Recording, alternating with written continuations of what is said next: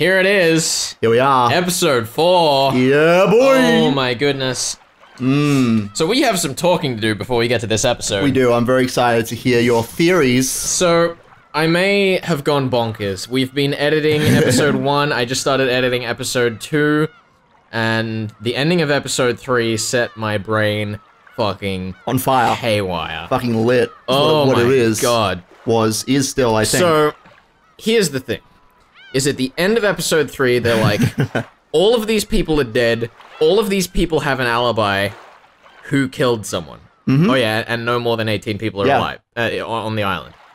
Now, quite easily, no more than 18 people means less than 18 people is obviously going to be the answer. Yeah, it was one of the 18, but they're all dead, so how could it be possible? Those seem to be contradictory statements. Yeah, so, here, what kind of started me on this train is, hopefully if you've watched it, is actually my epitaph theory video. So, during that video, I made the kind of, like, prodding suggestion after a, like, documentary that I'd watched. Well, it was actually, like, a travel show. But, basically, like, bunkers in World War II in Japan, like, if they were gonna get captured, they would commit suicide rather than have the dishonor of being captured, right? Okay. I don't know the full context of that, I just know from this show that it was a thing, at least in an isolated case. You know, it was kind of popular at one time or another in bunkers in Japan. Popular? Look! Oh god. It was a thing! I'm just saying! But anyway, what basically got me thinking is when they said, all of these people are dead, there are no more than 18 people on the island, my immediate thought was, maybe, like, if they were dead at the start of the game, it doesn't, like, count towards the people, because if this, like, kind of suggestion of mine that maybe there's a bunker with corpses below the island, which I kind of suggested as a way that, like, corpse swapping could be done without anyone leaving the island, basically what that got me thinking is, well, okay, maybe some people were dead to start the game, and that's how, like, the crimes got carried out. So, there were kind of two ways that I poked at this, and both of them have problems with the red. So, the first thing is when we were talking about the end of episode 3, I was like, alright, cool. So George goes back to see Shannon, is killed, and then, Cannon, in quotations, helps Jessica escape from Ava. Yeah. He, like, talks to her with a soothing voice, and she can't touch him or else the illusion will vanish because he's a dead soul, right? Yeah, but what I've kind of noticed over time is that the magic scenes tend to reflect some form of reality. Yeah, definitely.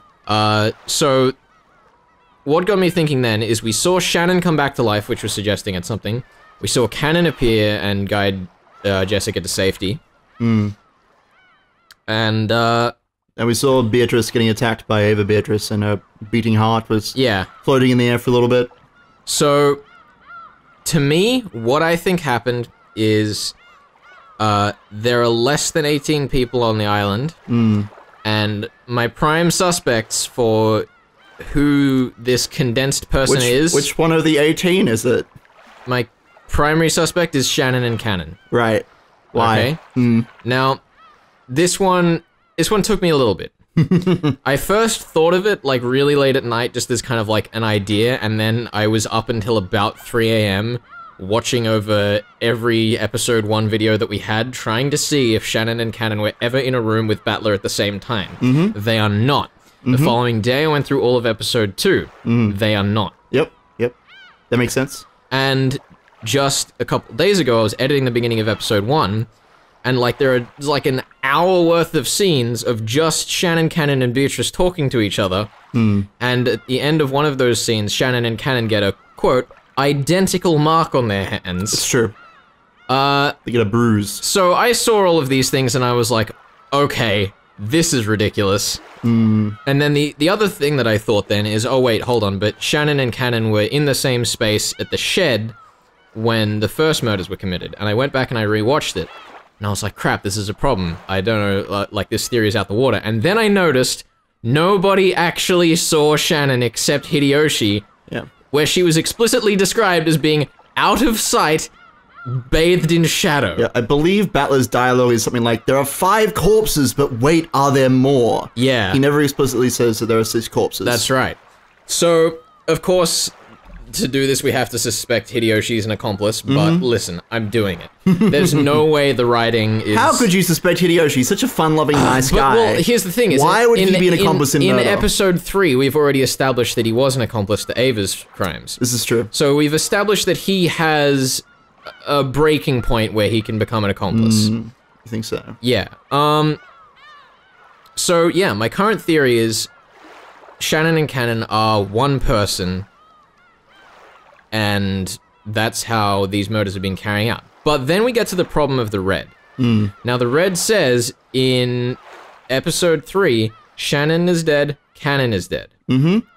So the two problems that we have, right, is that if there is one person playing 2, then one of those two personalities dying counts as a death, supposedly, so we need to redefine death. And then the other suggestion that I had is at the end of episode 3, I said maybe Shannon and or Cannon were killed before the events, and then, or were killed like during the events and were then impersonated. Yeah. In which case we need to... Their corpses could be there, yeah, we need to define... Not that we need them, mind you. Yeah, but we need to then define the definition of people. Because if their 2 corpses are dead on the island, then, do they count? So what I was saying earlier, where maybe dead people don't count if they're dead before the game starts, was one way around that.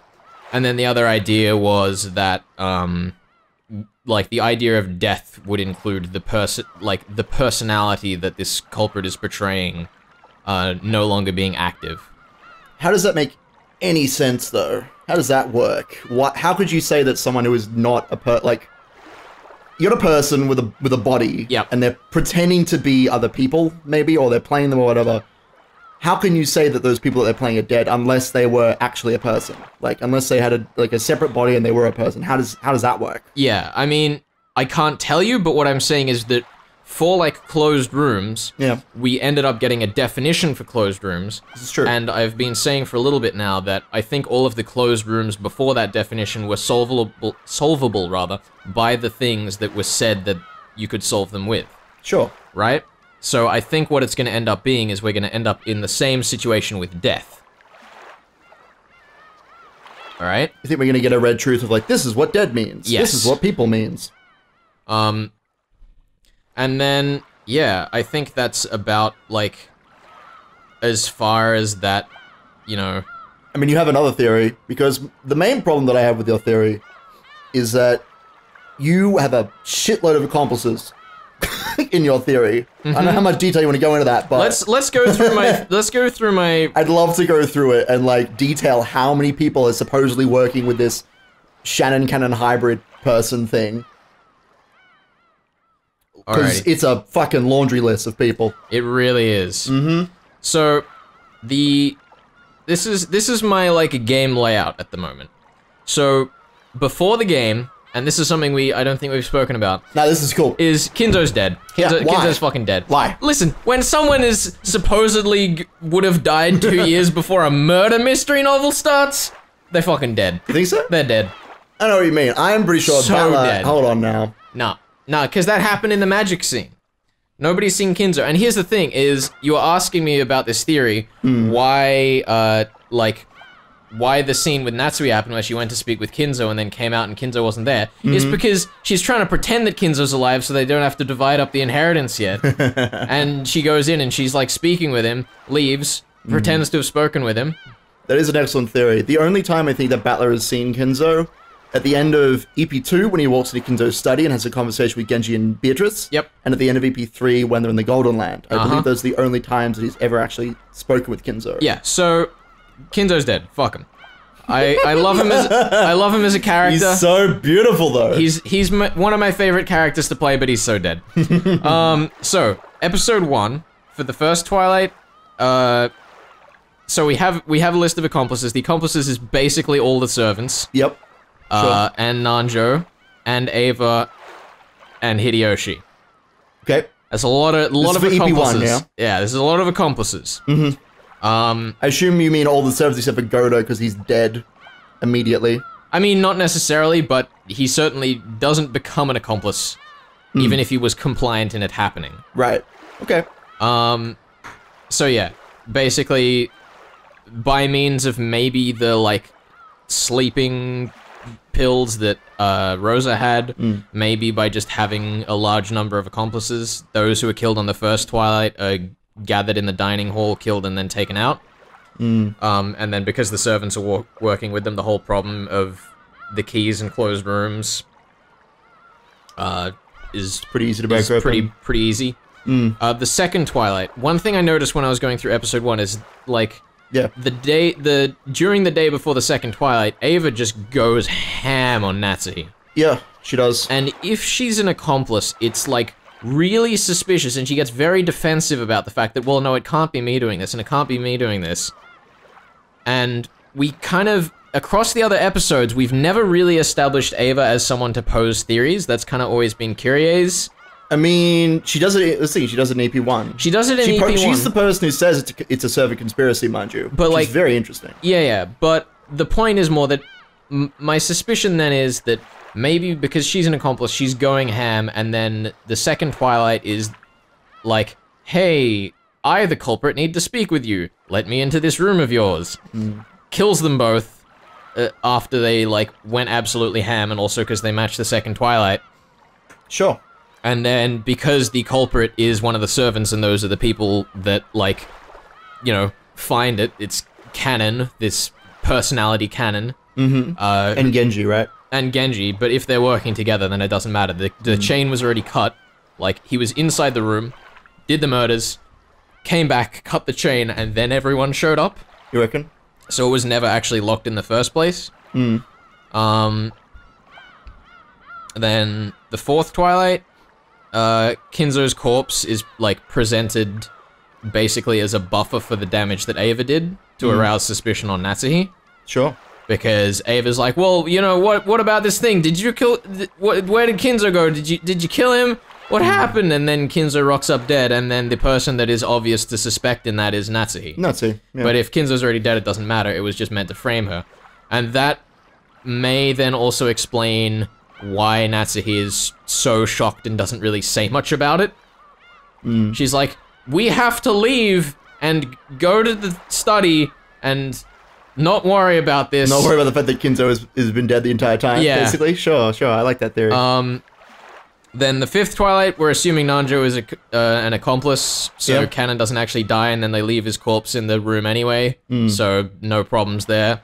I don't think they do, actually. They take him to the servant room. No, that's what I said, is they leave him in the servant room. Oh, right, yeah, because he gets hit in the boiler room. But yeah. So that's a fake death. Then, Twilight 6 through 8, I mean, they go down... And they get murdered. They get murdered. Yeah. And Maria's the only one left. Yeah, that one's not hard. And then, of course, the person that Beatrice dressed at the end is this culprit. This culprit person. Who, the conglomerate of Shannon and Cannon. Then, episode 2. So, the adults meet to discuss something, maybe in the chapel, maybe they're trying to solve the epitaph, if my theory was correct, and they're like, well, what can we find here? And then also, you know, maybe they do find it, maybe that's where the gold comes into it, and then, because they found it, the culprit's like, oh shit, kills them. I mean, wasn't the part of the letter that Beatrice sent to them that if they solved the epitaph, that the murders would be called off? I mean, maybe, but I don't know, like... Beatrice says in red in EP3 that she always keeps her promises. I know, but the point is more trying to allocate the timing, right? Sure. I'm not saying that, like, necessarily that's what the culprit did, but it's more like, oh, hey, they're in the chapel where supposedly the epitaph is solvable. Sure. So, you know, that's what happens. And then also because, like, maybe the parents are there and maybe the servants are there, then there's no problem getting the key from Maria and getting it back. So then Twilight 2, which was one of the other ones which basically, like, was giving it away to me, is Jessica and Cannon are killed, and then Cannon's corpse disappears. If Cannon's the culprit, he just leaves the room and locks it, right? Not even hard. And then also, if Shannon and Cannon are one person, it means that they as a person have 2 keys, because they're the servant key for each of them, right? Yep. There are 5 servant keys, so one for each servant. that makes that whole thing so easy. And then it also makes sense when Cannon rocks up later and starts attacking them that it actually is Cannon, because he's the culprit. So then the problem, of course, is Shannon dies. Yeah, she dies with a hole in her head. She dies. Pretty hard to fake that. And then people still die afterwards. I think the scene where Genji like throws a knife in the wall and like impales a butterfly is meant to be like, oh hey, look, Genji can do some shit. Right before he, as an accomplice, goes and kills the last 2 Twilights after the culprit has committed suicide. Right. Now, your question was, when I posed this, how did they commit suicide? Yeah, how did it happen? So, I was talking with someone trying to sell them on the idea of experiencing Umineko, either by reading it or watching our playthrough. And I was like, yeah, so it's like a whole bunch of people on an island, a whole bunch of murder start happening, and they're like, oh, that sounds like... And then they went on. No. And I was like, oh, what's this? And I looked it up, and the culprit in that one dies from a shotgun wound to the head, where the shotgun then falls away and hides itself. Spoilers for And Then There Were None, by the way. It's too late. But I'm a spoiler one, you bastard. But Shannon dies in front of the dresser. Yeah, she's slumped with over a the wound dresser. to her head and the stake at her feet, not in her head. I think every other corpse that we've found so far had the stake in the wound. Yeah. So yeah, that's a suicide, then Genji kills the last 2, and then, we'll get back to the 10th Twilight for all of these ones at the same time, but I do want to bring that one up as well. Sure. So then, for episode 3, I think episode 3 is really easy. We've kind of like, we already busted... Episode 3 is pretty straightforward, yeah, honestly. we busted open 2 to 8 with the Purgatory space with Batller, which was really cool. But the things I wanted to say, so, to start with, this conglomerate personality kills the servants, and then if it's Shannon and Cannon, Shannon is the first one that is found, Cannon is the last one that is found, so they like move between the rooms. Yeah. Then Twilight 9 is the one I really love, where George is summoned by Nanjo, who has to be an accomplice in this, to go, and he's the last one he speaks to before he goes to the mansion, right? It was just giving him some coffee, though. Yeah, it was just getting some coffee. No, but my theory is that the culprit basically got Nanjo to send George to the mansion, then killed him, which is why we see him, like, reunited with Shannon, who then dies. And then also, that's what happens to Nanjo. He rocks up and the accomplice ties up loose ends. Sure. Yeah. Well, the culprit ties up loose ends, rather. Yeah, and then we the have... only other thing I wanted to say, which I might have said on recording before, but I'm not entirely sure, is that I was struggling with why Ava would have killed her own family, but... Because it's this other culprit person. Yeah, it's the other culprit, and then for Hideyoshi, it would have been like a parting shot from Ava or Rudolph, which is why the whole scene where... Kyrie or Rudolph. Kyrie or Rudolph. Yeah. Did I say Kyrie? You said Ava and Rudolph. Sorry. Yeah. Ava from Kyrie and Rudolph. Where basically, like, where Kyrie is like, oh, look at this steak, fuck this steak, oh, wrecked steak. That whole scene is meant to be like, Kyrie got back at them somehow. That's what I think that represents, and that's why I think Hideyoshi dies. Sure. Yeah, cool. So then let's get to the 10th Twilight. Yes, now this is the fun one. I'm really excited to hear your theory on this. They prostrated themselves. Yeah, they prostrated themselves. And now, I definitely said it on recording, I think something happens, some mechanized thing happens on the island at the second midnight where everyone dies. I suggested jokingly a while back, wouldn't it be funny if everything just blew up at the end of the story? And then I was like, actually, that would make sense. And then I was looking over it, and I realized in the first Twilight, you know, everyone's bits of jaws and stuff are found, which would make sense if their corpses were like... In episode 1? Yeah, in episode 1 where their corpses were scattered. Yeah, Maria's jaw is identified. Their corpses are not found. In episode 2, Maria and Rosa are running away towards the beach. Why are they running away towards the beach? What could possibly be happening that was sending them away towards the beach? What if everything was blowing up and they were trying to escape? Yeah, I mean, most of the characters, when we look at their like death screens, they've been torn to pieces by demons. Yeah. Which is nice and fun there. And then for episode 3, I mean, that would explain why Jessica didn't survive, even if she wasn't killed by either of the culprits. And also, if the whole thing about the bunker below the island is like a way between the two mansions is a thing, or even if it's just like safe from the explosion, it would make sense that Ava, having found the gold, escapes down into this bunker. She has a place to hide out. Though the interesting thing then to me is, how did Rosa and or Ava find out about these explosives? Yeah, I mean, the question then is, if there is like a bomb that like blows up the island or some horseshit like that, and Ava is able to escape from it, why does nobody else, including the culprit, like why does something set off the bomb and yet the culprit is dead at the end of all? Yeah, I mean, like, basically, that's very interesting the to me. hole that we're getting to in this theory is that we have no motive for anyone, but I mean, that's why we're still reading, right? It's true. If this is in fact the solution for how things happened, we need to keep reading to find why. Because there's the who done it, the how done it, and the why done it. Yeah, I'd love to sit here and prod and poke at it, and I've suggested things like maybe the culprit was the like bastard child of human Beatrice and Kinzo.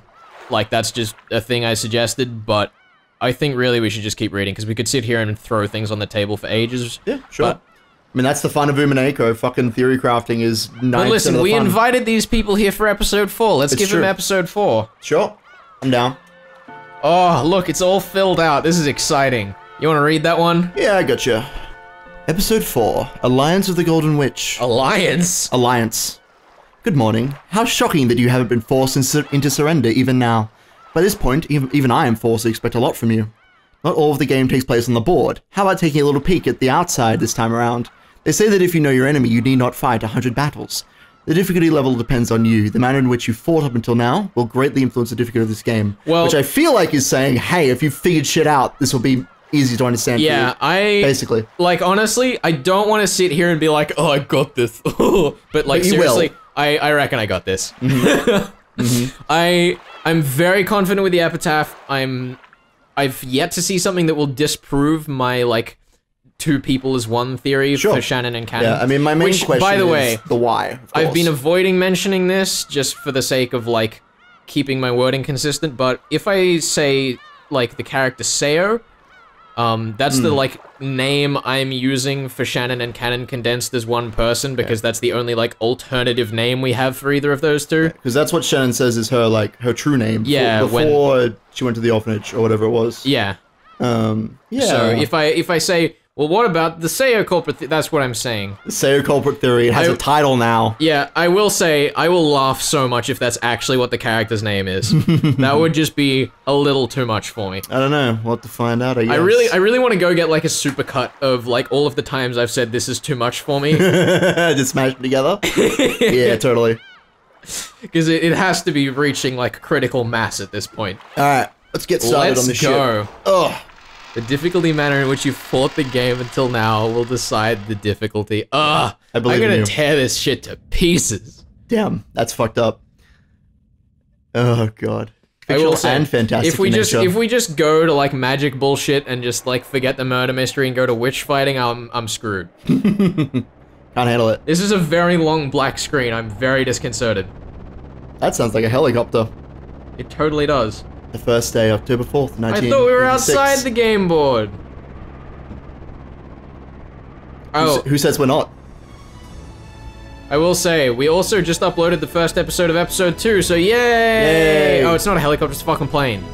Well, either way. But yeah, so episode 2 is a thing now, so we're editing that if that becomes relevant. Oh, look! We're back here! We're back in the airport! This isn't the airport, this is where they get the boat after the airport. Yeah, whatever. Same difference. Listen. The place before the island.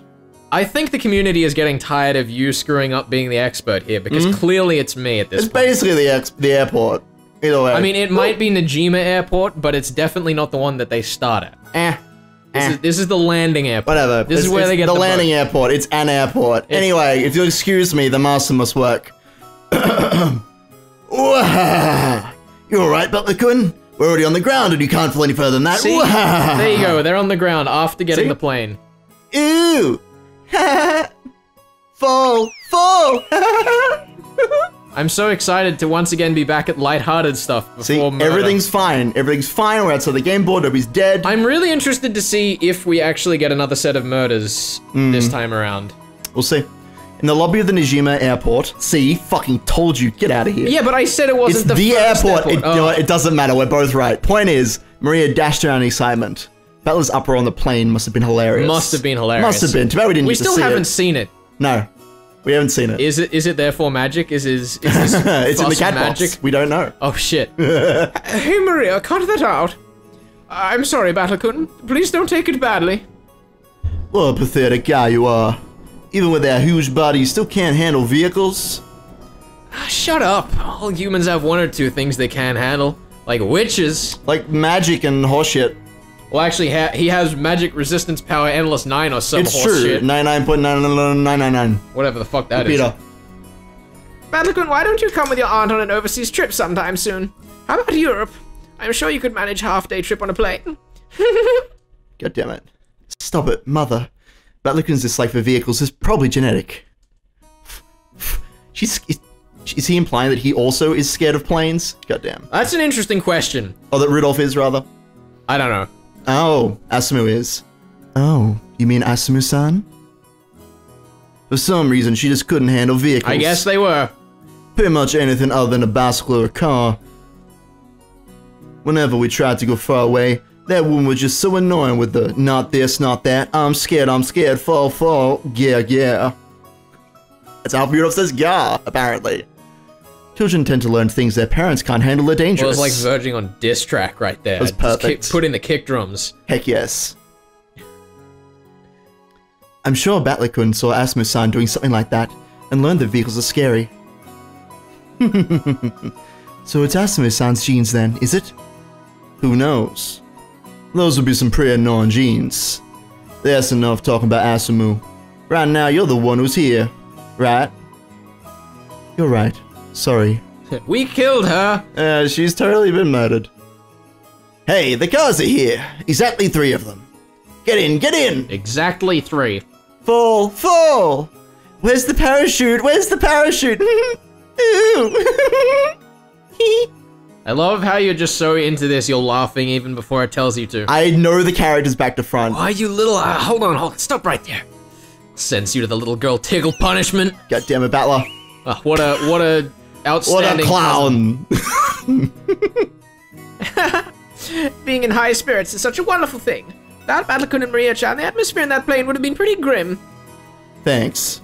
I'll assume you meant that literally. Hey, brats. The taxis are here. You can play around later. Ooh! Taxi, taxi! I'm getting in first! Hey, Maria, and you too, Battle-kun, stop fooling around. You'll bump into someone. The tone of Aunt Rose's voice. Oh, this is you.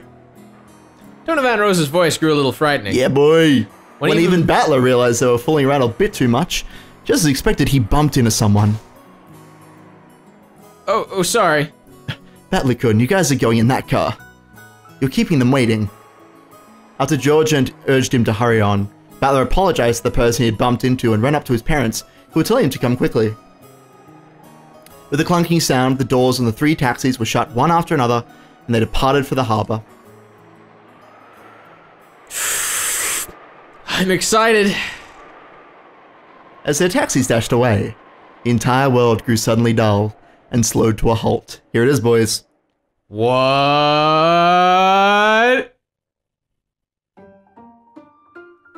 Fucking Shirabe. Voices, the wind, and even sound. All of it stopped, and all the people who were trying to move froze like the instant someone takes a photo. Coming to a halt. People and machines and clock hands, even the dust dancing in the wind, were frozen. Some people who were walking froze with one leg still in the air. Scraps of paper dancing in the wind were pinned in midair, frozen in place. Then, among the shadows standing still in this unmoving world, a single one stirred. So this is like explaining how the Purgatory reality, like, witnesses everything else. Mm-hmm. Which... Here she is. Actually, now that I think about it, I did actually see a clip from the anime which matches this, so... Yeah. By the way, only one clip I've seen of the anime. Don't watch the anime, it's a bad idea. It was a girl. The girl Battler had just bumped into. Though she had moved, it was a truly subtle thing. Her gaze dropped, her shoulders lowered a minuscule amount, and she sighed. That was all. In a normal world, that probably wouldn't even be taken as movement. If he says it's only natural, I will fight him. But in this world, it looked very out of place. Okay, good. Then something else moved.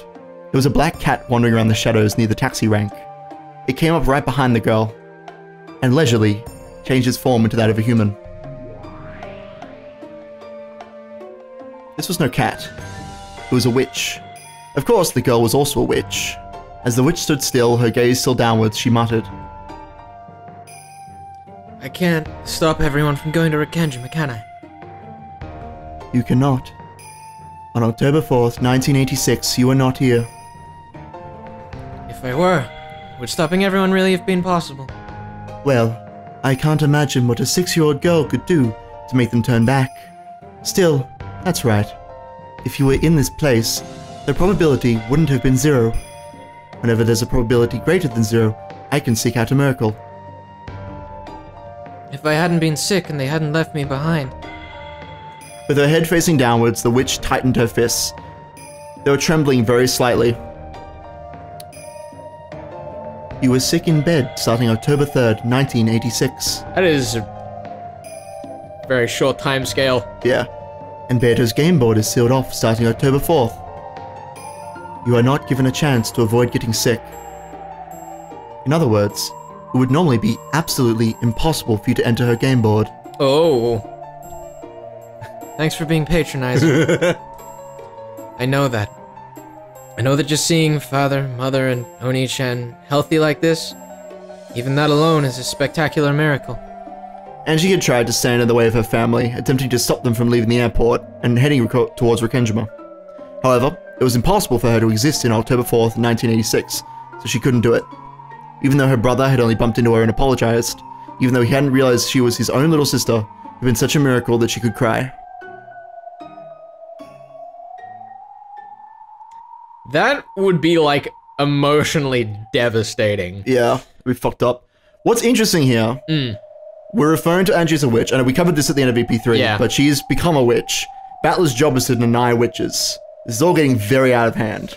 It really is. I'm interested to see what it actually means, but because we're still separated from, like, the actual denying of witches stage right now. The actual, like, Batller and Beatrice because, like, as far as I'm concerned, this is still, like, Purgatory, the meta space. Sure. Which doesn't really, like... It's just in a different time, sort of, a day earlier. Yeah. I don't know, it might be worth thinking about what I mean, I'm certainly thinking about it, but, like, if we're denying witches and that's gonna be a successful plight, then we just keep saying it's not real. Sure. Alright. Well, we'll have to see what you think about Angie then. Sorry about the sarcasm, I won't waste the miracle you've given me.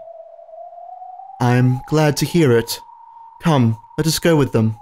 To Rekenjima. All of the pieces are already gathered. The curtain will open on the 4th game. By this time, Beato and Batller will already be seated.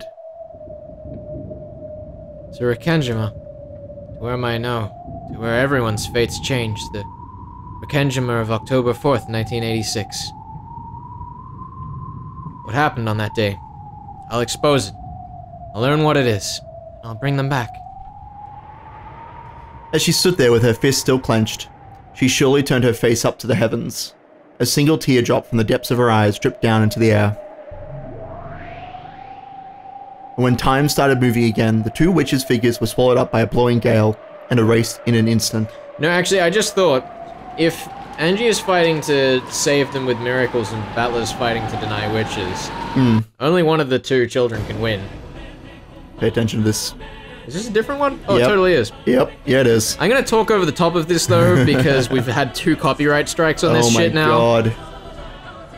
Well, let me know if anything leaps out. Damn, that's actually an island. Yeah, it is. Fucking Rekenjima. Except the water seems to be very off scale, if that is 10 kilometers in circumference. Yeah. There's the steps. The portrait in Beatrice. Oh my god. Ah! And the rose. That was Maria's shirt there, wasn't it? I think so.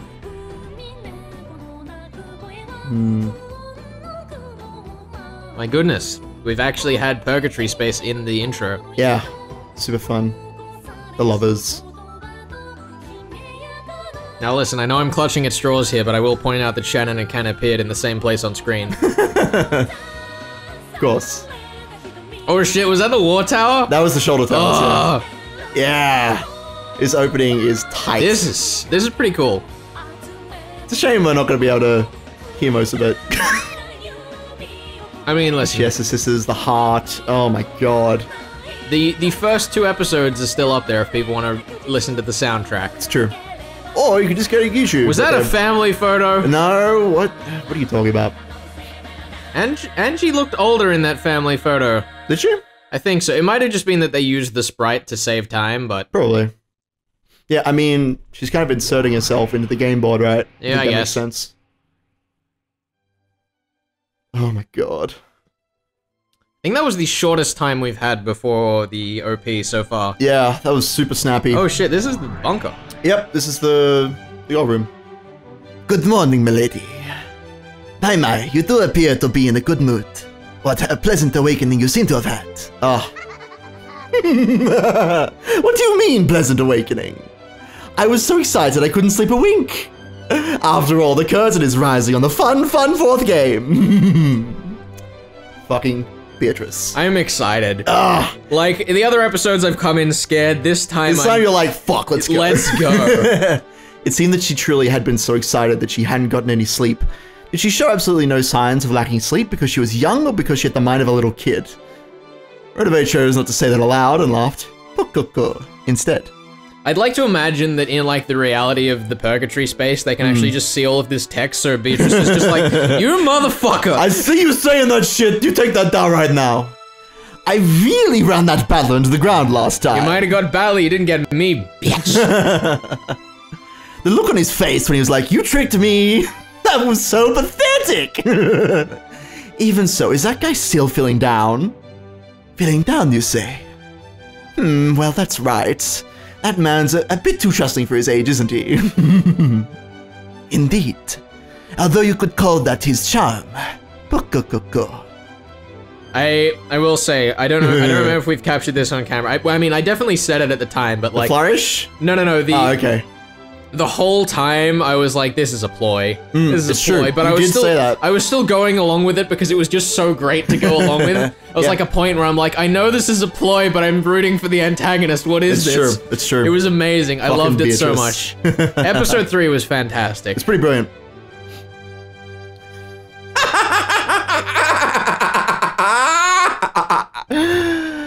Age of the truth, age of the truth. Well, speaking of which, didn't he totally fall for that one last time? Batller, that is. Yes, totally and splendidly. You violated the purity of one never deceived since the time of his birth, as well as his rosebud-like innocence, all to your heart's content. Even the joy of dashing across a field covered with beautiful new snow on a winter morning and trampling it completely wouldn't even begin to compare. Wow, that was ruthless. Didn't you take Batler-sama's innocent hearts, and quite thrillingly, splendidly, atrociously, mercilessly, and unculturedly go just a little too far? And you insulted him to the highest degree, enough to make one uneasy. Most people would be crushed after something like that. So much, so that they wouldn't want to see your face ever again. I know that much. I also, thought that if he was too designed to join us at the table, even though the 4th game is finally starting, that would be such a pain. So I came to you, thinking that it'd be better to prepare a countermeasure for that case beforehand. Long pause. Long pause. In that case, Yes, in that case, perhaps it really would be best to prepare such a countermeasure. I am sad to say that your North Wind in the Sun strategy gave Batler-sama quite a shock. Oh, a shock, you say? How bad of one? Berta lowered her voice slightly, asking timidly. Renove followed suit and lowered his voice in the same way. I'm really excited to see who Vigilia is on this game board, because she was like Battler's ally, and then now... She was very helpful. And then now until she turned on him at the end, but yeah. In truth, he has been crouching and clutching at his knees for some time now. I spoke to him several times, but he did not answer. I also brought him some food, but he never even touched it. That is troublesome. Is he really feeling that down? It is only natural. After all, you thought, roughly, beating him down. You thoroughly, right, I see. You thoroughly beat him down, Melody. That would make most people start to distrust humans. I think that was meant to be like the stop with each sentence. I get it. I am getting it now. He's very passionate about what he's saying. I feel it in my gut. Yes, thoroughly. Oh, distrust of humans. How convenient. Let him give up on humans and trust witches. Oh. Sorry, I shouldn't fool around too much. Berto tried to joke about it, but the situation seemed to be quite serious, so that even she took the hint and hid her laughter. Is it really that serious? Should we wait just a little longer before beginning the 4th game? Lady Bernkastel's guest will be arriving, so it may be best to open the 4th game quickly. However, perhaps you ought to show a little concern for Battler's feelings, milady. Concern? Show concern, you say? How should I do that? He is feeling down. That's right. What is this music? Cheer him up. This is Monochrome Clock by M. Zaki. This is. Are you sure? Are you sure it's not Dancing Pipe? Ben? I'm very sure. This is one of the best fucking songs. I just want to listen to this for a second. Jazzy as fuck. Give it a sec. I want to look at this in the new images as well. Oh. Fucking Renove. Ugh. Wait for it. Fucking vocals. I don't know what they're saying, but there are vocals. This is getting a bit ridiculous. This is very jazzy. Let's keep going. When the person's heart is dark and closed off, interacting with them in a dark manner gains you nothing. Your only option is to shine with a brightness stronger than the dark. Whoa. Whoa. Yeah. Damn it. Quit messing around. Yeah. Batller over here. Croissant baked by Renove Summer would be wasted on the likes of you. Why don't I enjoy it myself? Battler's stomach involuntarily growled at the fragrant smell of the croissant. His breakfast plate was empty, but Battler hadn't eaten any of it. The biggest glutton of the 7 Sisters of Purgatory, Beelzebub, had waited for Renove to leave and had then come to snatch the food away. Batller had noticed, and they'd been really noisy ever since, even though Beelzebub only had to give it back immediately or else throw it into her mouth right away. She intentionally ran around in circles, making fun of Batller. Give my breakfast back, damn it! Give it back right now, I'll let you off with a single flick to the forehead. As you try eating it. He's using his fucking best move on a croissant. God I know, damn right? What are you gonna eat me up instead? Oh my god. If you think you can, just try it. I'll bet I'll be as sweet as honey pancakes. Oof. Oh! Did he just grab it by the hair? Yeah. Gotcha. Right now I want to eat that bread even more than your thighs. God damn it! God damn it, Batller. No, Batller! It took a second for that one to sink in. He's a giant perv. Have you remembered that? Be a good girl and give it here. Oh my god. So you resist until the end. No way, I won't give in to you. Even the croissant wants me to eat it. Yay, yahoo, good morning, Battler. Are you still moping so early in the morning?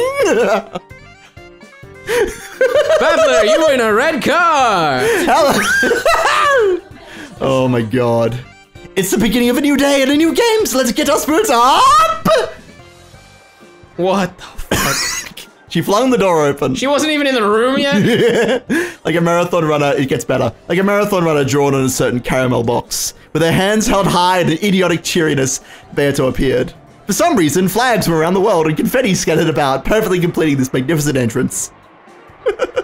What? Batller and Beelzebub, who had been fighting over the croissant, completely forgot about their argument, speechless. Good morning, bitches, Summer. I'll just be on my way now. Yeah, Batller couldn't say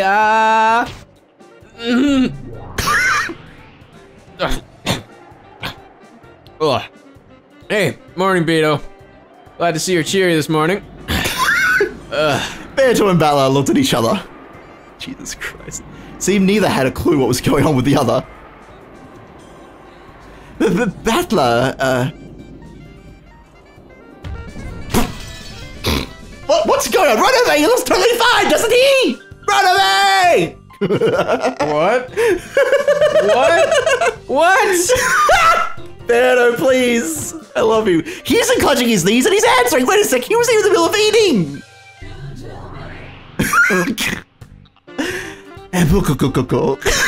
No, he was sleeping like a baby in his futon, clutching his knees. I informed him that it was time to wake up, but he just wouldn't rise. I tried to feed him, but it seems that a naughty cat wandered in and prevented that. This is the best. This is the best intro. Oh. Fucking Beto got punked by Runavate. Oh my god.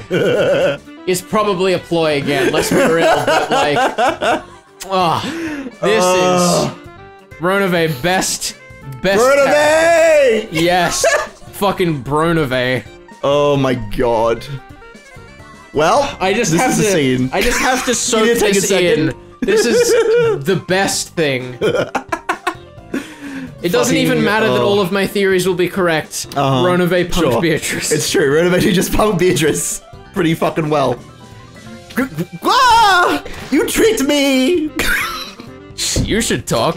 Weren't you the one who played that massive trick last time? I don't have a clue what's going on, but it looks like you got what you deserve. Straight up was like, Beatrice, you did some shit in the last episode, I'm getting you back. By the way, Runavate, nice one. And then they fist bumped. Thank you very much, Batller.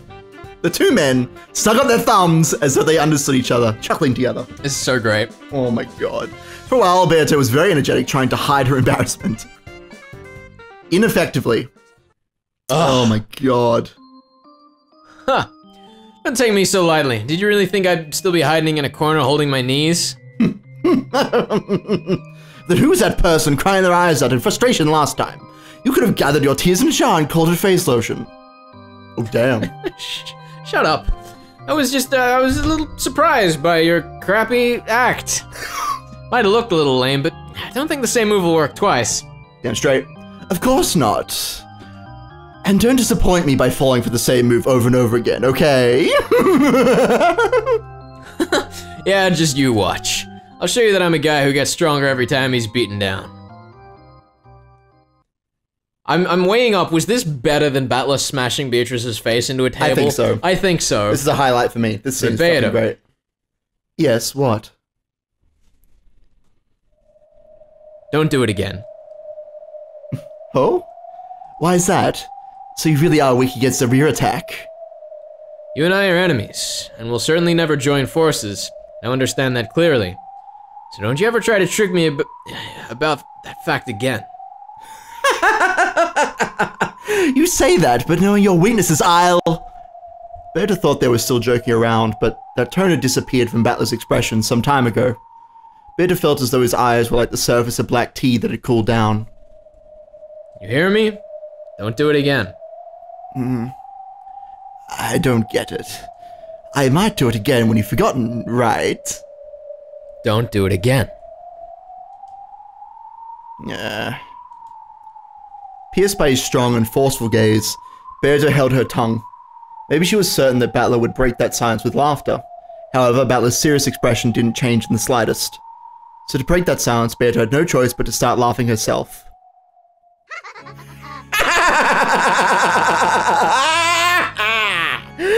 Very well. You and I are worthy opponents.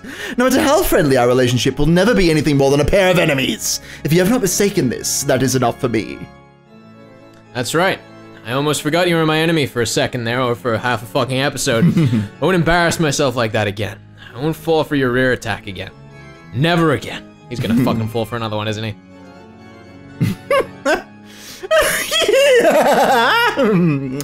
It seems I'm not the only one who cannot wait for the fourth game. I am pleased, Batller. Come take your seat. Actually, it only just, like, properly sunk in, but the fact that they're calling this the fourth game makes me wonder what Batller witnessed of the first game. Because he only showed up in Purgatory at the end, right? This is true. Does he remember it or not? Yeah, just how I like it. Clever little tricks won't work anymore. Stop acting so tough. You remain in a state of surrender for the last mystery in the previous game, the mystery of Nadra's murder. My answer for that one's still on hold for now, but that doesn't mean I've lost heart. I've solved it, Batller. Don't worry, just send it in the mail to you. You'll get it there at Purgatory. Send it to Purgatorial Mail. Yeah. Hey, here's your package. Delivered by demons straight to your home. I'll definitely break your red truth and show you that I can deny witches. A commendable attitude. You truly are a man like a phoenix. Don't betray my expectations. With that, let us raise the curtains on the 4th game. But before that, it seems we must welcome a new guest. A guest? You remember as well, correct? That mystery girl who appeared at the very end of the last game without an invitation, ruining my fun. That person? Dun dun! She says she wants to join our game. I sent her an official invitation, inviting her to join this match. Renove, summon our guest. There's no need. I'm already here. Fucking nailed it. The voice that answered Berta's call came from the darkness in a corner of the room. When Batller turned around in surprise, he could now see that mystery girl there. I love this track so much. Oh, it's so good. My. How rude. All you had to do was greet us as soon as you arrived. I don't make a habit of talking to people before punching them. After I punch is a different story, though. Fucking edgy. What a, oh my what God. a snap. Oh, and what would you say? Good night. Have a nice dream. How amusing, how truly amusing. Berta cackled and clapped her hands, but that was only Berta, and nothing rose to Battler's face except a bitter smile. Huh. You sure are a fighter. Huh. Battler and the girl's eyes met, and he shrugged his shoulders as he spoke. But the girl didn't answer, giving only a cold stare in return. You helped me out at the end of last game. Thanks for that. I don't need your gratitude. You were just slacking off. I only told you to open your eyes. Yeah. That's so true. Stop slacking off, Batler. Berta tried to laugh as though sympathizing with her, but it didn't reach the girl's ears. She did absolutely nothing except stare at Batler with ice-cold eyes. Well, it looks like someone hates me. I'm just annoyed you aren't taking this fight seriously. Damn. You're saying I'm not serious about this.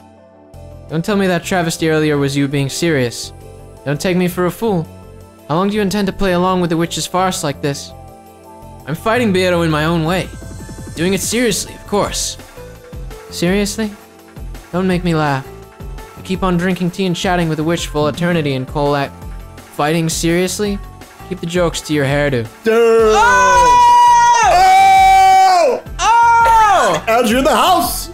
God damn it, Angie. That's brilliant. That's because I wasn't used to this witch's game in the beginning. I've been through a lot of harsh stuff. Still, I'm finally starting to see how to fight, and I'm getting the knack of doing it. The pathetic way I've been acting makes it look like I haven't been serious to you. You're just wrong.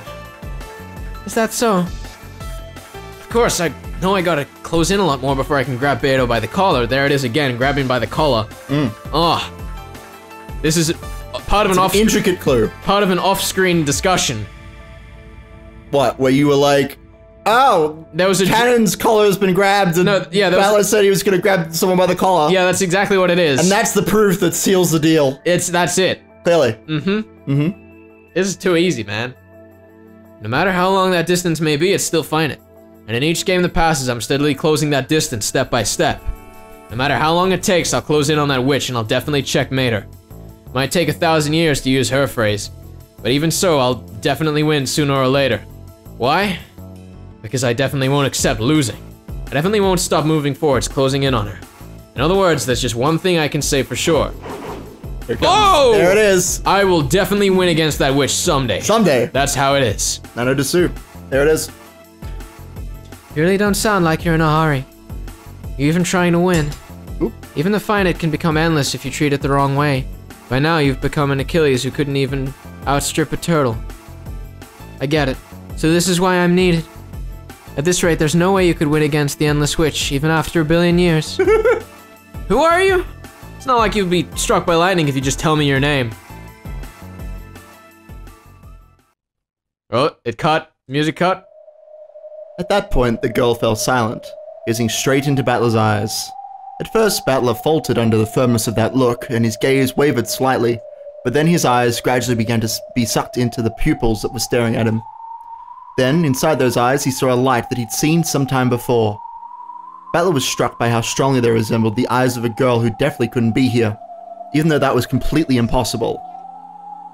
I know it's stupid, but for some reason it feels true to me. That can't be right. Person's supposed to still be 6 years old. You couldn't possibly be Angie, could you?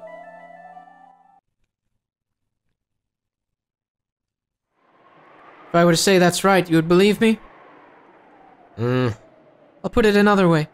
If I said I am your ally, so trust me, would you believe it?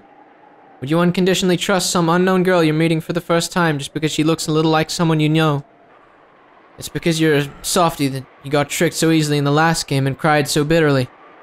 You said it yourself. That kid is 6, right? Do I look like I'm 6? If I were to claim that I am that kid despite that, would you just swallow that story? If you say it like that, there's no way I can argue back.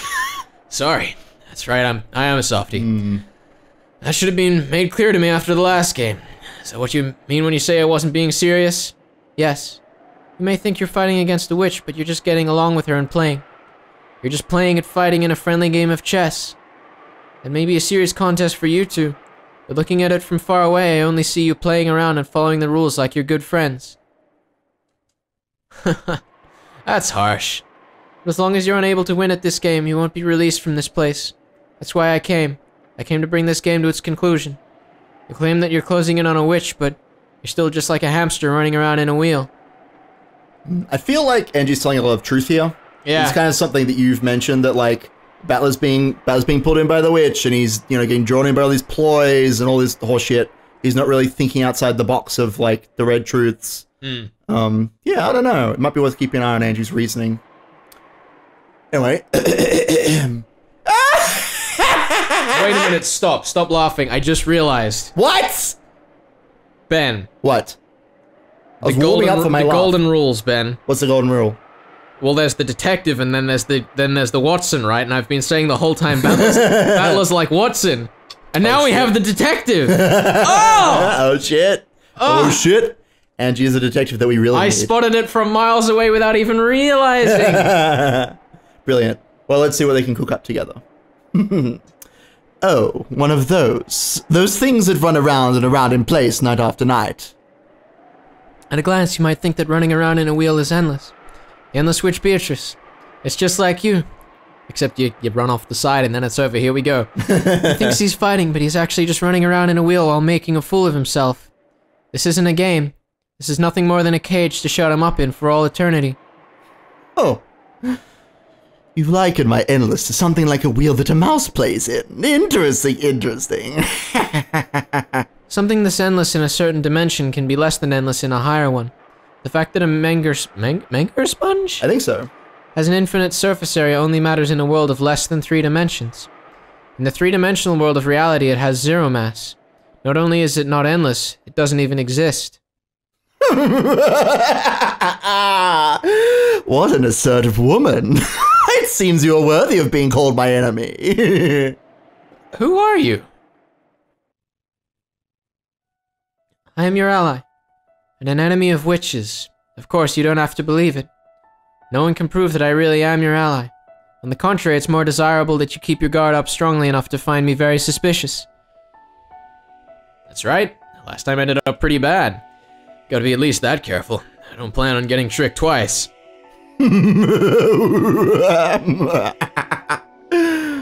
Berta laughed in a truly pleased way, which was humiliating only to Batller.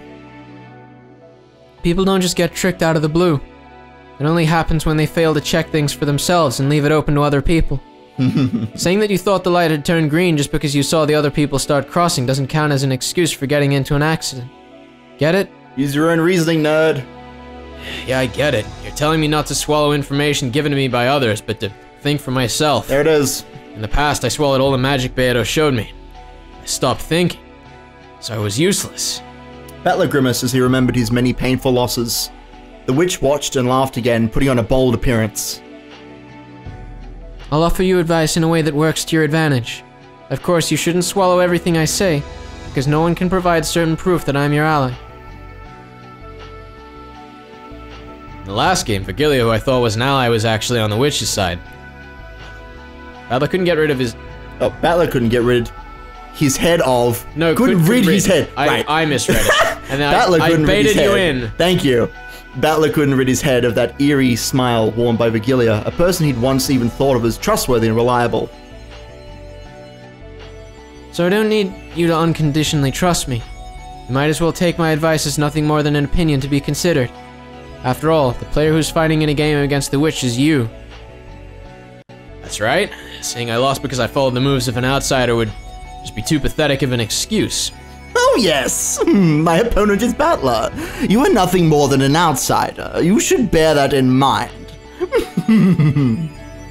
No, I'm not an outsider.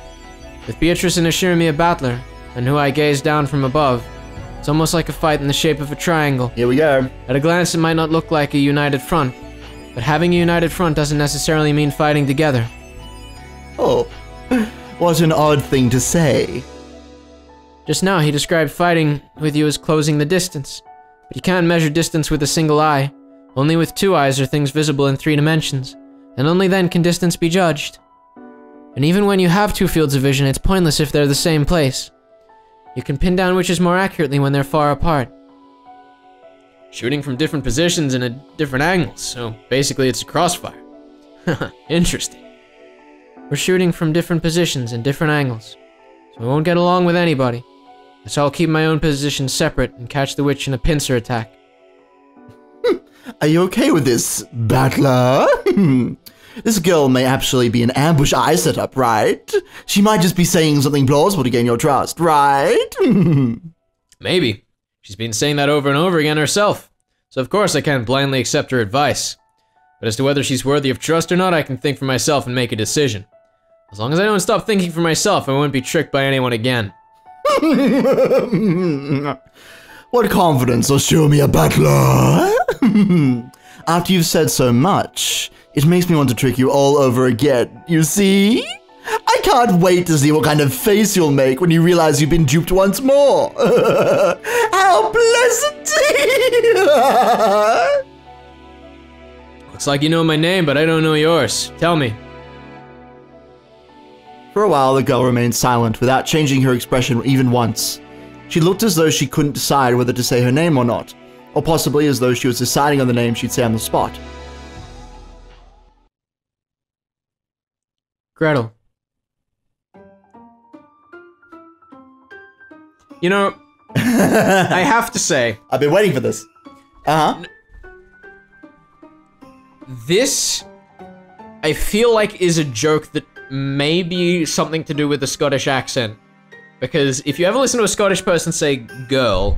I was not waiting for this. It sounds like Geta. I want to clarify, I was not waiting for this revelation. This is not what I thought you were going to say at all. No, it's not. It was just an interesting observation because these 2 lines of dialogue is a conversation that I had with someone from Scotland. You had a conversation about Gretel and Ghetto? Yes, because... Or Girl and Ghetto. The way that they say it with a, like... I think, like around kind of like Dunfermline or whatever it is. I can't remember. I don't know. But anyway, this just reminded me of a conversation I've once had. This is a classic Scottish accent joke, is what you're telling us. Maybe. But like, I was going to laugh maniacally and I was like, no one will understand this. I still don't understand it. Yeah, I know you don't. No. Ghetto, you're... That's my name, dumbass. Call me Gretel. And should I call myself Hansel? Because they're siblings. Just kidding, I'm Ashirmi a Batller. Call me Batller. Nice to meet you. I hate handshakes. Don't take it personally. Really, sorry. After all, it isn't certain that you're my ally. And he just told me to keep my guard up, too. Batller drew back his right hand, which he had stuck out. His bitter smile disappeared and was replaced with a strong resolve directed at this new 4th game. Batller, think deeply about why you must win against this witch. You can't stop with something abstract like, I'll beat her because I don't like it. Have a deep conviction that you'll definitely defeat the witch and escape from this world. Because there is definitely someone waiting for you to come back. For that kid's sake as well. Maybe there was something she wanted to say. Gretel clenched her fists in front of her chest and hung her head in silence at a loss for words for a short while. As though smashing through that silence, Beatrice spoke up in a forceful voice. Good, that should be enough of an introduction for Gretel or whoever. Come, try to remember what happened on October 4th. Let the curtain open on the 4th game! At the same time, as though it had been blown by a sudden gust of wind, the clock that had been turned back to October 4th, 1986, started to move.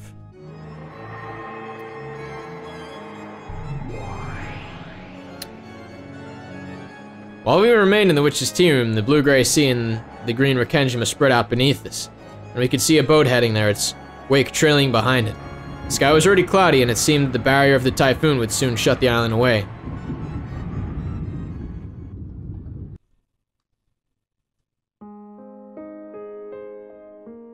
There was the boat docked in the harbor, and Goda helping to unload it. Then, once all of its passengers had disembarked, the boat began to separate from the shoreline. The relatives were gradually swallowed up by the island. Looks like you're as cheery as ever, Maria. Maria-chan, you'll trip if you aren't careful. Look out! Ooh, ooh! Gonna fall, sink! Long-missed cousins I'd loved dashed across the beach. Is this... It might be Angie. I'm not sure. Yeah, Angie. It's Angie. Long-missed cousins I had loved dashed across the beach, getting swallowed by the forest path that led to the mansion and disappeared. And of course, Oni-chan could be seen among them too. Damn it, stop right there, Maria! You nimble little brat! Ooh! Maria Oni-chan, whom I'd loved, started dashing and Oni-chan chased after her. They were swallowed up by the forest. Following them, father and mother were also swallowed up.